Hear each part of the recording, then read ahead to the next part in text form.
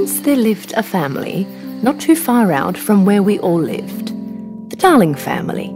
The Darling family had 3 children. Their names were Jan, Michael and Wendy. Wendy would always tell her mum how Peter Pan would always play the flute in her room. Her mother would always tell her that she was imagining things, but couldn't help but notice the leaves in the room, which always confused her a bit. Wendy would always say that the leaves fall off Peter Pan.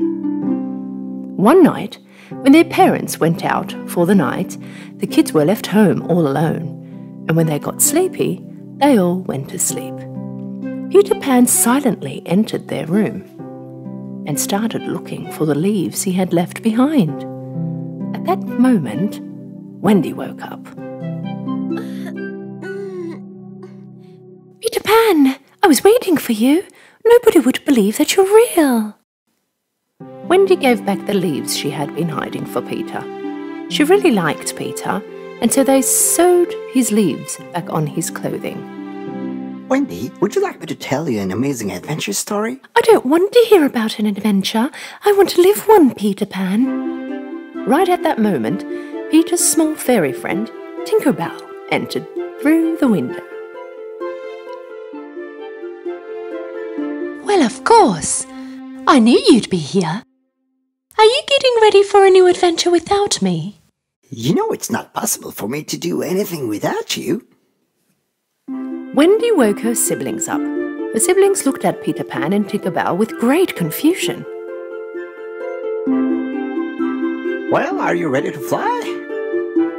Tinker Bell scattered her fairy dust and off they went floating into thin air, and all together they left the house. The kids headed towards Neverland at once.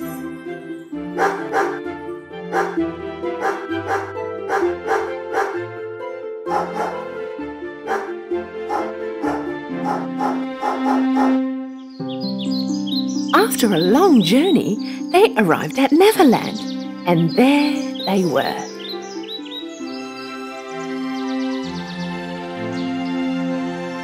The mermaids, wild animals, Indians, pirates, and the lost boys were there too.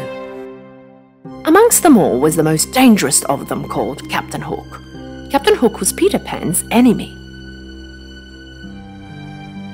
The reason for this was because when they were fighting, Peter cut his arm and a huge crocodile ate it.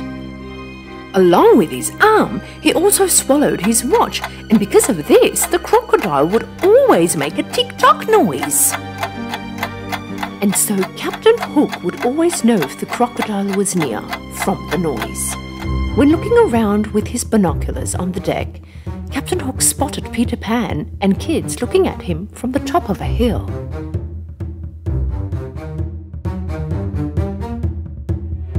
He immediately ordered the men to fire the cannons.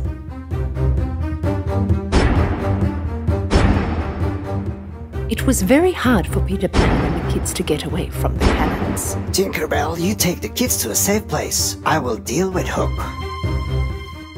Tinker Bell was very jealous of Wendy, so she wanted to keep her away from Peter Pan. With some made-up excuse, she left Wendy back on the hill and brought Jan and Michael to a safe place down at the beach. The lost boys who lived on the island saw Wendy from afar, and thinking that she was an enemy, they wounded her. At the same time, Peter Pan was fighting with Captain Hook, but seeing the crocodile that got his arm suddenly reappearing, Hook ran away in fear. Ah! Whilst Peter Pan was coming back, he saw Wendy lying on the rocks wounded, and he was very upset. And the lost boys were very sorry when they realized that the girl that they had wounded was Peter Pan's friend. I have left the kids in your care.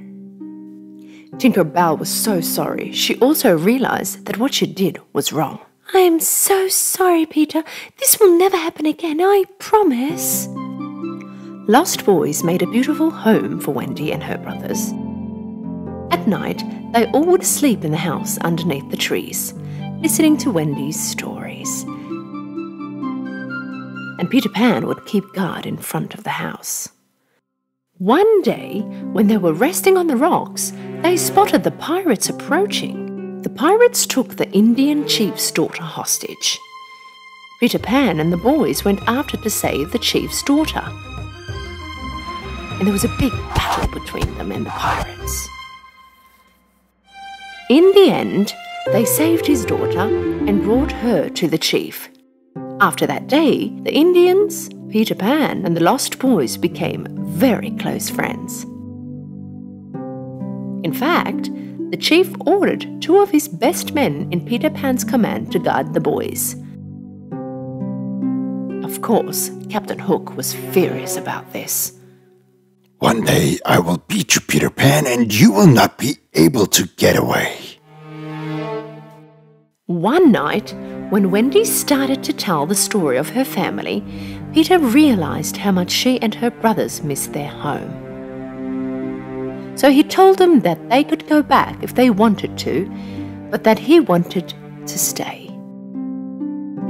When they all were packing up for their long journey, they were attacked by the pirates.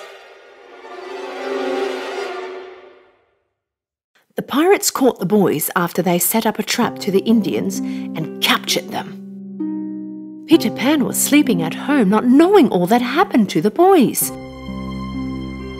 Captain Hook saw him sleeping,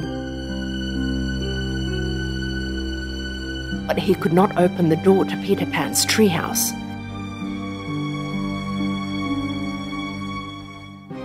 Still, he poured the poison in the bottle he was carrying under the door, causing Peter Pan to sleep for hours. Peter Pan slept one whole day, and when he woke up, Tinkerbell entered. After she told him all that had happened, Peter Pan and Tinkerbell went out to rescue the boys.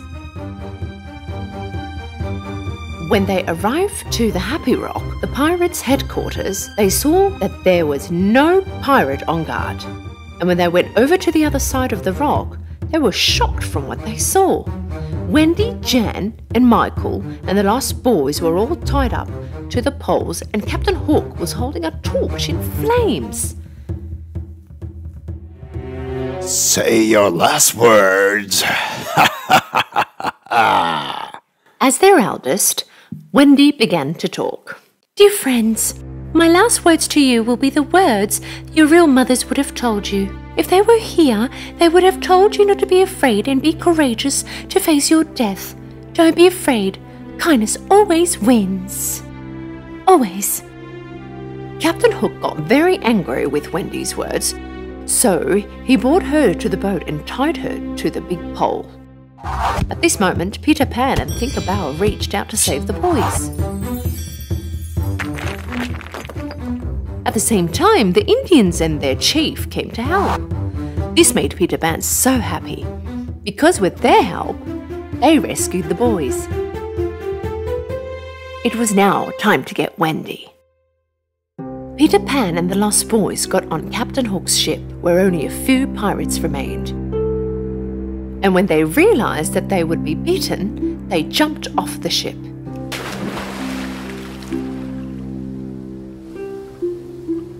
There's nowhere to hide, Hook. Surrender! Peter Pan and the lost boys started to charge towards Captain Hook, pushing him to walk backwards, and suddenly he heard the noise, the one noise that he was most afraid of.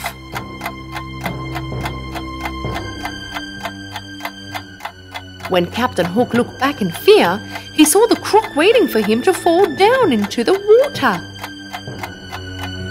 Help! In a flash, he ran to the other side of the boat, jumped and started to swim as fast as he could. Peter Pan and the lost boys began to laugh.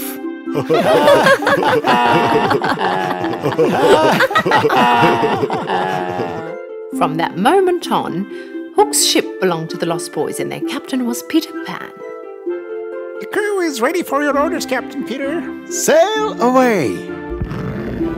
The boys untied the ropes and the sails blew up with all their might.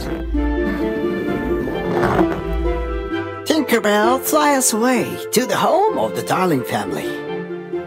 The kids were very happy to hear this. Wendy, Jan and Michael were going to reunite with their parents they had dearly missed. When Tinkerbell sprinkled the fairy dust, suddenly the ship was airborne and started to fly in the sky. Wendy was restless to get home and tell her parents all about Peter Pan, Tinkerbell and the Neverland. From that day on, Neverland was going to be their second home and Peter Pan their best friend.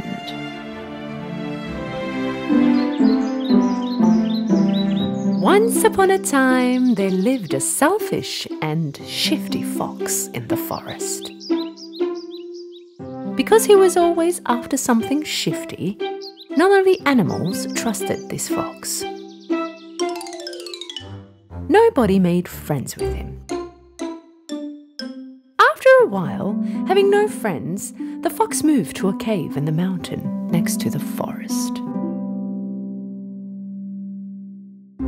One day, flying from the cold parts of the world, a stork came by.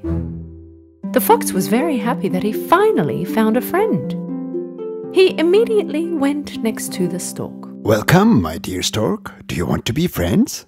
Sure, but you're the shifty fox. How can I trust you? Of course you can. I have no friends here, but I think that we can be best friends. After a short while, bored of eating alone, the fox invited his new neighbor Stork to dinner.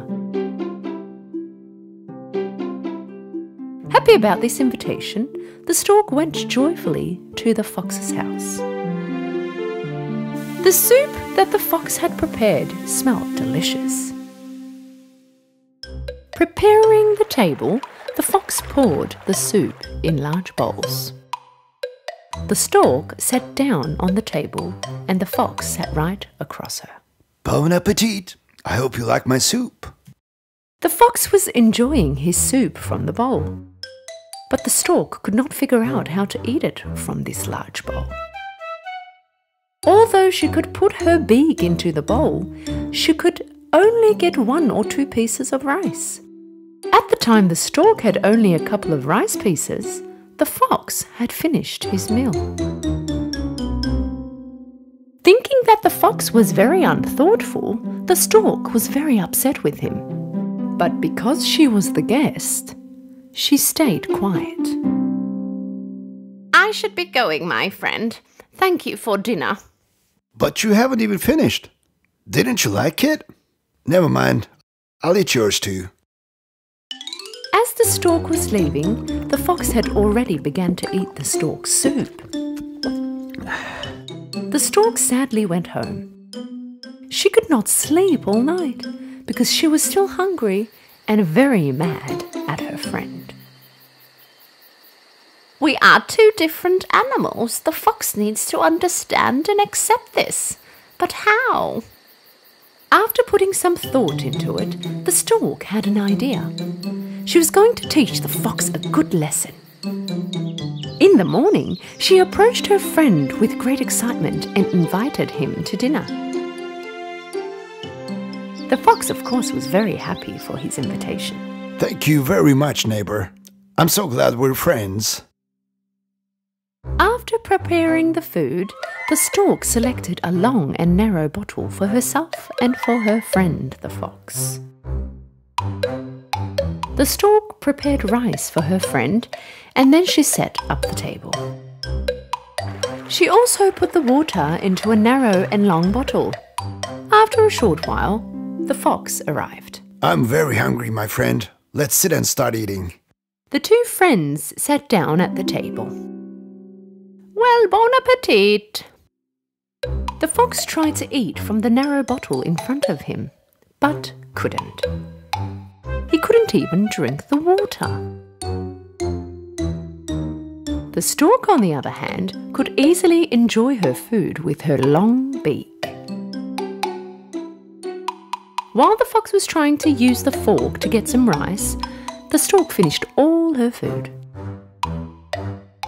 And seeing how stunned the fox was, she asked, My dear friend, you're not eating. Didn't you like it? If I could eat it, maybe I would. This bottle is not for me. With your long beak, you can easily get your food, but with my mouth, I can't. The stork was expecting this answer. Oh, my dear friend, do you remember that I left hungry after your dinner the other night because you had used bowls on the table which weren't suitable for me? Suddenly, the fox realized his mistake.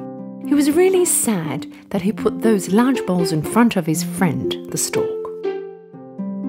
I'm really sorry, my friend. I could not think that you would not be able to eat from those bowls. It's okay, dear fox. At least now you understand me. We have to learn to respect each other's differences. After this, the stork brought a large plate from which the fox could eat easily and put his food on it. The fox enjoyed finishing his food. When it was time to leave, the fox had an idea. Hey, stork, let me take one of your bottles home, so when you come to eat with me, you can eat your food easily from that narrow bottle. They don't call you the shifty fox for no reason. If you use your mind and shiftiness for good things like this, you and your friends will always be much happier. The fox and the stork began laughing joyfully.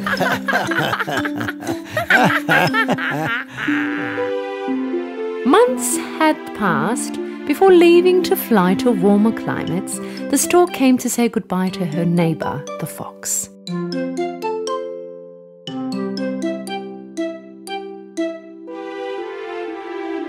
Being left alone, the fox returned to the forest. But he never forgot the stork's words. After that, he was never selfish and he became very good friends with all the other animals.